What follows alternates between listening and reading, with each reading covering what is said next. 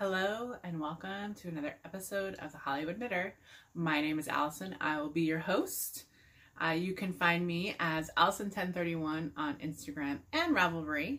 I am recording from my home in Los Angeles, California in a slightly different spot than usual. It is Sunday, January 5th, 2020. Happy 2020. And the boyfriend is home downstairs in my normal recording area and I didn't want to kick him out, so I thought I would find another spot. So I'm in our spare room, which houses our lizard, the spare bed that like my niece slept in, and then really the video game systems. So we have a TV in here and the video game systems hooked up. So when he wants to play video games, he's in here, and then I have some random stuff here and there. Sort of just a catch-all room. Not my favorite. I kind of want to make it more functional per se, but on the other hand, it doesn't need to be because I don't really need it. It's just, it hurts me to have space that's not as utilized as it could be. Anyways, so I am here. Happy 2020. As I said, I hope everyone had a wonderful new year. I had a great new year. This is my last day being off from work. I go back to work tomorrow after a week, more than a week. Almost 2 weeks. I guess it's been almost 2 weeks. Goes by so fast, and I could very easily stay off work, but I must go back. So today I'm going to share with you my whips, my FOs, as well as kind of a recap of 2019 and kind of some talk of my 2020 knitting goals and other information, and then touch upon, you know, my niece's trip here and as well as some of my upcoming travels. So let's get started with FOs. Let's start with my longest FO, which is the All About Brioche Shawl by Lisa Hands, and it's done. Oh, look at it. It is Leading Men Fiber Arts in their Fall Foliage and their Dipping Dots colorway. It is their show stealer, so it says 80-10-10. And this is just a simple shawl that you start at the tip.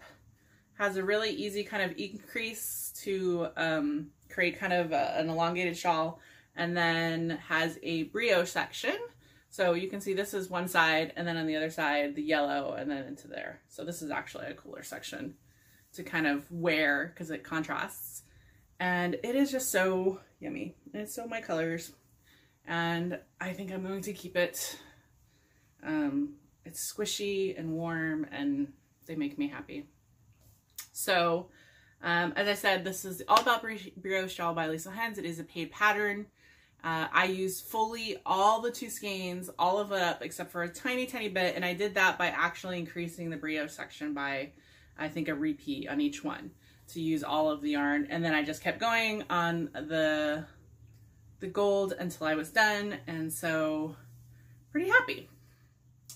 This was in my queue for a while. This replaced a different shawl on my Make 9. It doesn't replace it, but instead of doing that shawl, I did this one. And I'm pretty happy with it. So it is going to go into my rotation to be wearing this winter. Might even actually bring it back with me. I'm going somewhere cold in like 2 weeks.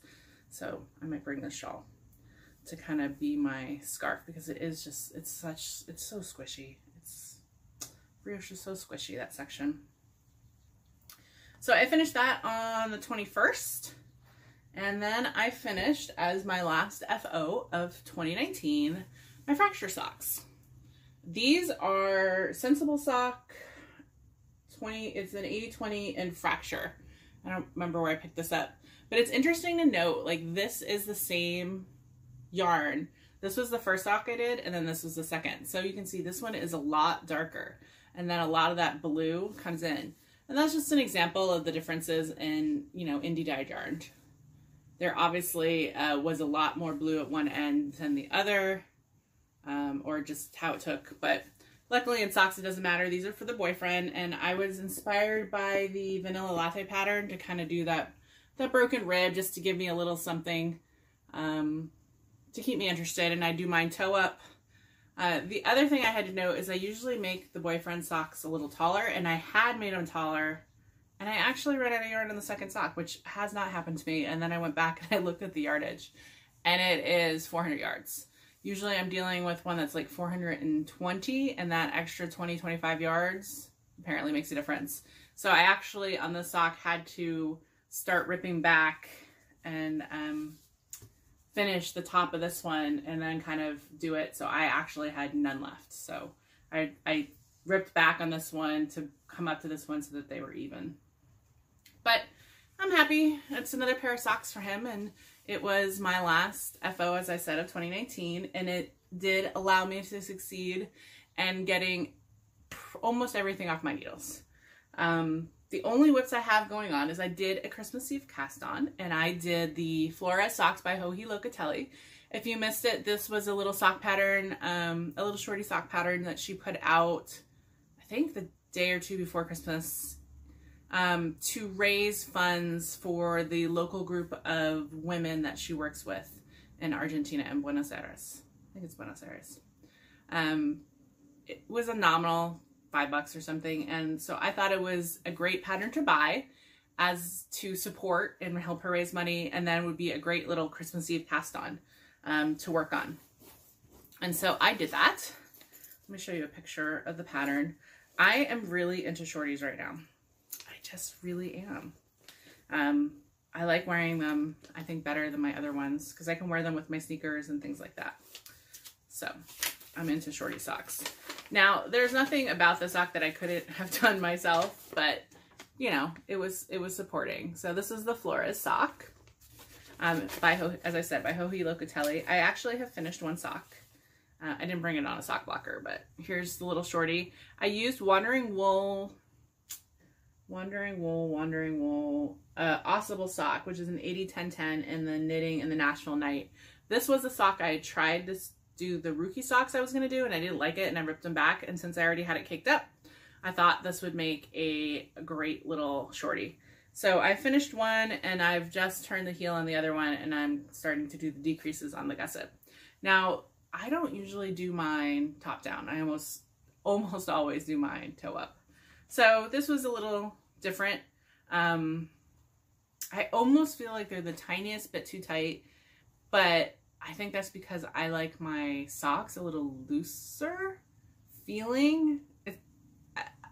I've been wearing a lot of socks in the last week, a lot of my socks, and I'm a little torn because when they go on my foot, they're perfect. But then shortly after wearing, they stretch and then they're a little too loose. So I think I'm going to wear these because they feel a little too tight when I put them on, but I think they're going to loosen and then they'll be perfect.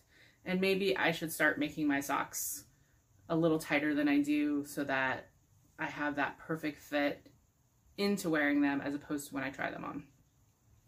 So I'm hoping to finish these this week. As I said, they go fast, and they're pretty mindless knitting. It's just a feather and fan lace on the top, and so it's super easy. And I have these in my kitchen counter crafter owl bag, which I love. I realized I didn't have any Christmas bags. I think I might have to get one next year, like a little Christmas theme bag that I like. But I don't have any Christmas bags. Anyways, the other thing I was working on, so as I was trying to finish off my needles, I didn't want to start another big project. So in addition to the socks, I was working on my linen stitch blanket. So I thought I'd bring it to show. I can't remember. It's been a little time since I showed it. I am at, as of today, 52 inches. It's roughly 52 inches by 60 inches wide, I think. And this is the linen stitch scrap yarn blanket I'm doing with sock yarn scraps. And what I'm doing is I'm doing one row across and then I'm knotting and having a knotted fringe. This is all the fringe as it's going to be. It's all trimmed. And I've been working on this since, I think 2000, gosh, when did I cast on for it? January 2016. So I'm at 4 years, guys. And this blanket has got to get done this year. So this is one of my knitting goals for 2020. I am going to finish this the first half of the, well, I'm definitely going to finish it this year. I'm going to try to finish it in the first 6 months of this year. I have 20 inches left to go because I want this to be 72 inches because I'm a tall person. I'm 68 at I'm 5'8", 68 inches. So I want it to be 72 inches. That means if I want to do it in roughly 6 months, I need to do approximately an inch a week, which is doable. They're 14, that's roughly 14 rows based on the gauge. Sometimes it's a little more, a little less, depending on the thickness of that fingering weight. Which means on average, I need to do 2 rows a day. Those 2 rows going one across, one back take approximately a half hour. It is not a fast blanket. There will be, I'm going to calculate how much time I have in this at the end, but there's a lot of time in this blanket. There's a lot of yarn in this blanket, but there's a lot of time. But it's time for it to be done because I have other Afghans I want to cast on, but I won't let myself until I do this. So this is going into the rotation, as I said, the first half of the year. And I planned to try to do it to kind of break it up, the 2 rows every night approximately. I can catch up more on the weekends to try to do roughly an inch a week. So yeah, hopefully in 6 months this will be done. And well, in 6 months it'll be too warm to use it, but I love the blanket. It's very dense, it's very thick, but it's very, you know, relatively small. I just love it. So those were my 2 whips. Let's talk about 2019. And I have notes because, of course, I have notes. I have 2 notes. One on my Evernote and then one in writing. So in comparison to last year, this year I did 40 projects totaling approximately 17,500 yards. That is significantly up from the last 5 years. Last 2 years, I approximately did 10,500 yards. So I am 7,000 yards more this year. Crazy sauce. A lot of that has to do with I've been knitting with fingering weight. A lot of fingering weight, and I was doing sweaters, which take a lot. My biggest project in terms of yardage was the Granito, and that was 1,800 yards. So it adds up, these sweaters, these fingering weight projects. Also, the 40 projects is the most I've done in the last 5 years that I've been counting. Granted, some of them are small, but some of them are not. I ended up doing 6 hats, 16 pairs of socks. Some of those were shorties. 2 of them were for my niece, though one of those was like knee highs, but 16 pairs of socks. 1 scarf, 4 shawls, 6 baby gifts. So that would be baby hats or mitts, 4 sweaters, all for myself. I did the Granito, by Joji Locatelli, the Wintersol by Jennifer Steingass, the Donner by Elizabeth Doherty, and the Sagi by, I can't remember. 3 of those were fingering weight. 1 of those was a sport DK. And then I also did 3 other, and mostly I counted 3, but one of those was all of the knitted knockers I did. I counted them as one project, though I did, I don't know, a bunch of them. But in terms of skeins, it was only like 2 skeins, so I counted them. So that has me at 40 projects. Of those 40, 5 of them are charity. Most of those were hats. 17 were gifts, were made for other people. 14 were made for me, so between the socks and the sweaters. And then 4 go into my gift box. Now, of the 2019 Make 9 I did, and I'm going to show you, I did 7 of the 9. Now, here's kind of my you can also see this on my Instagram. The ones I didn't do was this. I had a beanie on here that was a brioche beanie, and then when I was doing it, it was like a bulky brioche, and I decided I didn't like that. So I used the same yarn that I designated for that hat in another project, and that was my mushroom hat, which I haven't worn. I might bring that out. And then the other one was a shawl, the upward shawl, and I plan on doing it. It's actually going to be the first project I cast on in 2020. I just substituted the brioche shawl for that one because I just felt like doing the brioche shawl because I had just done some brioche on my eyeball shawl, and so I wanted to keep doing some brioche. So I'm pretty happy. All of that was knit from Stash. My Make 2020, which I've also put on, has 9 projects, and Make 9 2020, and those are all from Stash too. And the ones that I have, I sort of have a picture, but a combination of 3 sweaters, 2 hats, 4 shawls. And this was all from Stash. So I plan on doing a Ricky hat. I'm gonna kind of show this. I know it's bad, but regardless. A Ricky hat. This is the upward shawl I'm gonna do. This is another shawl. I have lace weight. These are my 3 sweaters. The Spectre by Joji Locatelli. The Ashland by Julie Hoover. And the Dripping Honey by Anna Johanna. All of those. 2 of the yarns I picked up the sweater quantities at Rhinebeck. The other one is kind of a fadey one I have from my stash. And then I have the Lineate with scraps, the Birds of Prey with yarn, and then Dotted Rays too. Another kind of get rid of a lot of fingering weight. So these are big projects. So this would use a lot of yardage if I'm able to accomplish all 9. The other kind of goals I had for last year is I wanted to work through my queue, and I feel like I did that. I had 17 starting at the beginning of 2019, and I had 2 remaining at the end that I just added recently, and not including the Make 20. Now, the way I use my queue is it goes into my queue if I have the yarn for it. And I've matched up yarn for my stash with a project. I wanted to continue charity knitting, which I did, though I am down from the previous year. I think I did half as many projects. My fingering blanket, I wanted to do 18 inches. I started at 40. I was at 51 at the end of the year, so I only did 11 inches. I did not make the 18, but we already talked about it. It's going to become a priority for 2020. And then some Christmas gifts. I did a few of those. I did a lot of socks for my mom, but not exactly. I didn't make a Christmas gift for my niece, and I did do a hat for my sister, but not the full gifts I was planning. I wanted to complete Christmas ornaments for my tree. I failed at that. I don't think I did any this year. And then stash enhancement, I want to do a moratorium for 6 months. I also did not do that. I bought yarn pretty much every festival I went, and with a Joann's run in between, so I did not go 6 months without buying yarn.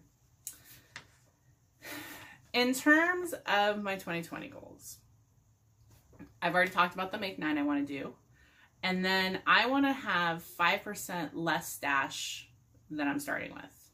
So that will allow me to buy some yarn, because I'm going to be using up yarn, but to end less. So I'm starting in my stash, according to Ravelry, which I'm very good about keeping my stash in there, with 52,000 yards. So to end with 5% less, I have to end roughly at 50,000. That's not bad. That's totally doable. Totally doable. That's my goal, but if I could end a little less than that, would be great. Charity knitting, I want to continue. I want to do more hats and then mother bears. I didn't do any mother bears this year, and I have a lot of yarn set aside for it. So I'm going to try to do 5 hats, 5 mother bears. More gifts. I want to continue knitting gifts for my family. I'm going to be kind of unspecific per se right now. I have some yarn specifically set aside for my sister because she is allergic to wool. So I have bought some silk yarns and stuff that is for her. So I'm going to try to make that this year. I have some goals. I want to make the baby. I have a new niece, Abigail Rose. She was born on the night of the last podcast. I forget the date. The December 22nd, 1st, somewhere around there. Anyway, so I want to do a softie for her as well as a baby blanket because I traditionally do that. And then I want to continue making socks for my mom because I love to make socks, and the boyfriend is starting to get too many socks. Complete my linen stitch blanket. And then the other kind of goal I have is I want to podcast a little more often in 2020. I want to try to get 20 podcasts in 2020, which would have me doing a podcast roughly every 3 weeks. So maybe a little sooner in some of it. So yeah, those are all my goals. Pretty happy. Pretty happy with my 2019. I feel like I got a lot done. A lot of projects, so many socks. I've never done that many socks. I want to pull up. So with 16 pairs of socks. I did 5 last year, 7 the year before, 10 the year before that. I've never done 16 pair. And I've never done so much yardage. You know, socks have a fair amount of yardage in them. Yeah, my stash went up in terms of number of items. And I count each different kind of yarn. So I have more single skeins. I have 158 items, up from 137 items last year, and that just means I have more single skeins of yarn because my yardage only about 1,000 yards more than last year. So I pretty much replaced the yardage that I knit this year. So this year I'm going to try to buy a little less so I can knit a little more from my stash. Yeah. What's everybody else's goals?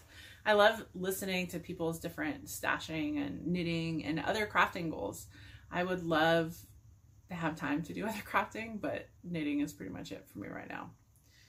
I also have some personal goals that, you know, I've written down that I'm not necessarily going to share here, but I do like, I don't call them resolutions. They're just more goals. I like, and I probably do it, I try to do it at least twice a year, where I go back to my goals and kind of reevaluate. Basically, at the end of 2020, I just want to end up a little more satisfied and a little more happy with myself. You know, kind of that the path I'm taking is the path that I want to be on, and it's making me happy, because happiness is what we have. Anyways, what else to talk about? Sorry, let me check my notes. I love notes. So the big thing is my niece was out here. She was out here for the first time, flew by herself. She's 9. That was interesting. It was an interesting trip to pick her up at Burbank Airport. And I had made the decision to have her fly into Burbank once I saw JetBlue had direct flights from Boston, because Burbank is a much easier airport for me to get into. LAX is just a nightmare no matter what these days. It's just a nightmare. It's a giant airport, so much traffic, can't get in and out, versus this is a much smaller local airport. It only has 14 gates total, mostly Southwest flights, but then JetBlue has a few flights here and there. So I was picking her up at 10 o'clock at night the night before. And I got there, and it was funny, the JetBlue person said she had just tried to call me, and I was like, I didn't get a call. She's like, no, it didn't go through, and they ended up having inputted my phone number wrong.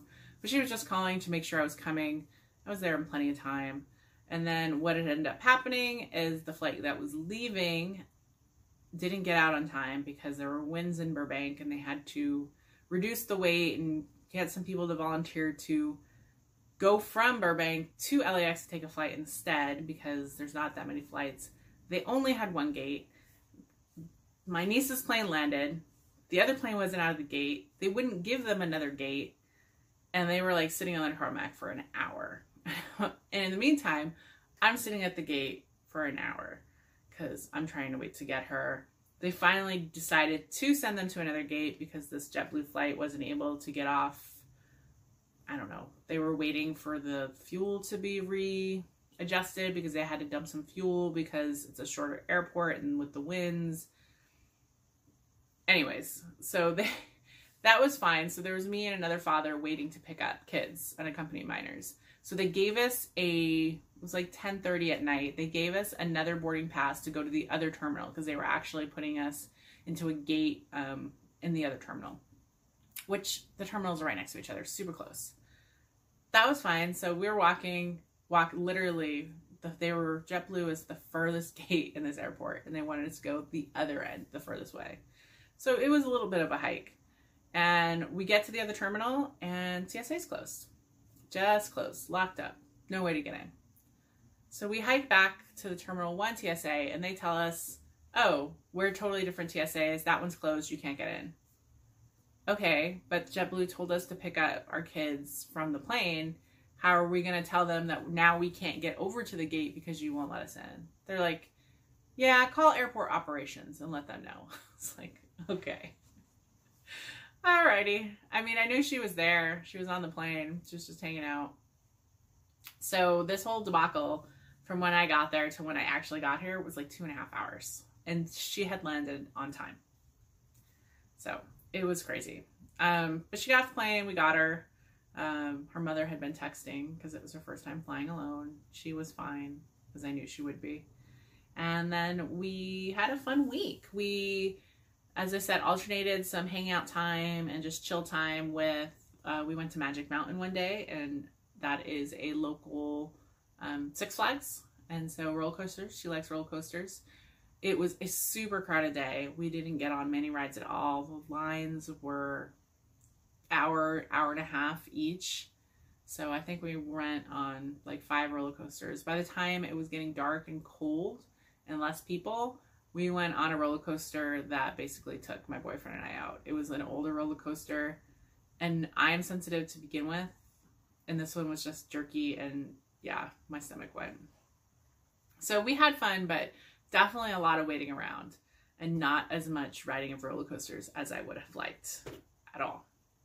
Oh, my cat's here to say hi. Hey, kitty. It's not like you can hear me talking. Here's Cloudy, my deaf kitty. Go sit over there. And then we went to Disneyland, and that was crowded, but I had a plan for Disneyland. I've been to Disneyland a lot, but I haven't been in the last few years. But I knew the key to Disneyland when it's crowded is you get your butt there as soon as it opens. Like, you are waiting for the rope to drop. So they let you into Disneyland an hour before they open, and then you can wait for the rope to drop and go into the different lands. And between that and the Fast Pass, they have this new thing at Disneyland called Max Pass, which lets you get Fast Passes on your phone. It's extra, totally worth it. With that, going early and with the Max Pass, we were able to go on every major ride with a 25-minute or less wait. Most of them we did Fast Passes for Space Mountain, for It's a Small World, for we went on Big Thunder twice. The new Star Wars land, which does not have a Fast Pass, we ended up doing standby, so that was about 25 minutes. Not bad at all. Very cool ride. Very cool land. Unfortunately, we missed the new Resistance ride. It opens like in 2 weeks. But we were at Disneyland. We got there we pulled into the parking garage at like 7 a.m. and we were there till 10 p.m. So it was a very long day. I think we did about 10.5 miles of walking that day, going back and forth, because with Fast Passes, you're not just going in one lane, doing all the rides and going, kind of walking back and forth. But it was good. It was fun. We saw everything. We had a good time. My niece is in that age where pictures are not her thing. She doesn't smile, but we did wait in one of the areas where they had Chewie, and we waited probably 20-25 minutes to have a picture with Chewie, which was her request, and she actually smiled. And I posted that on Instagram. So that was great to do that. And then on New Year's Day, we went to the Rose Bowl Parade, which is something I've never done. We did not camp out. I had entertained it, but I didn't think we needed to make that big of a deal of it in the end. And so instead what we did is we got up early and we took the train about 7:15, one of the local stops we could drive over, and took the Gold Line into the second half of the parade route. And then we got there, I don't know, about 8 o'clock, and the parade starts at 8 where it is, and then where we were at gets there about 9-10. So we were waiting about an hour, and we were able to get a great spot on a corner, able to see everything super close, and yeah, we saw the Rose Bowl Parade. So that was fun. I'm just watching her because my linen stitch blanket is not in its bag, and I'm going to take it away so that she doesn't sit on it. So that was a lot of fun. And then flying back, she had another kind of apparently winds are a problem in Burbank. And so when she was flying out, she was taking like the first flight back, another direct to Boston. They had winds again. And so what they decided to do, rather, they initially asked and offered some people first class upgrade on flights out of LAX. And a few people took that. But then they still needed to cut some more weight because basically it's a shorter runway there. So if there's any kind of headwinds, they need to make sure that they're below weight to take off. Instead, they decided to put less fuel in so they could take everybody, but then they had to stop in Las Vegas to refuel. And so what should have been a direct Ended up getting into Boston 2 hours later with them having a hour and a half stop in Vegas to refuel. And then when I went back and looked at because you can find all the information for previous flights, and I kind of was looking at it, and this is something that they've had to do. It's probably something they have to do pretty frequently in the winter, I think, where they just go to Albuquerque or Vegas or something and refuel. So they go very light fuel to get out of Burbank and then refuel those larger airports with the longer runways that even if they had weather issues, they have long runways. Not a big deal.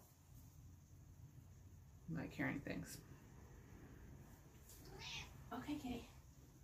I'll see if she apparently wants to sit in my lap, which is not something she does very often. So yeah, so that was good. My niece is doing good. She did have a little bout of jaundice, so she was in the hospital overnight, but that's been taken care of. Other than that, I'm prepping. As I said, today I'm going to cast on for my first 2020 Make 9. It's going to be one of the shawls, I think. And then I have some upcoming travels. In 2 weeks, I'll be heading to Cleveland to see one of my oldest friends, who I haven't seen in a little bit. There's a chance now we may go to a soccer game in León, Mexico. Their local soccer team, LAFC, is in a international tournament, and they play a game in León, Mexico, and so we are thinking of going to that. However, that game coincides with the same week. That's like games on a Tuesday, I think, and that following weekend is Stitches West. So I'm not sure. I'm still planning on going to Stitches West, but I'm not sure how that's going to work out. I was thinking of going to Stitches West on Thursday night, and now I think I may be going on Friday night if we end up going to Mexico. Because in theory, I have to work at some point during that week. In theory, unless I decide to take the week off. But I have some other big vacation plans coming up with Morocco in April, which I'm all booked. Just booked our air for yesterday on Royal Air Morocco, which was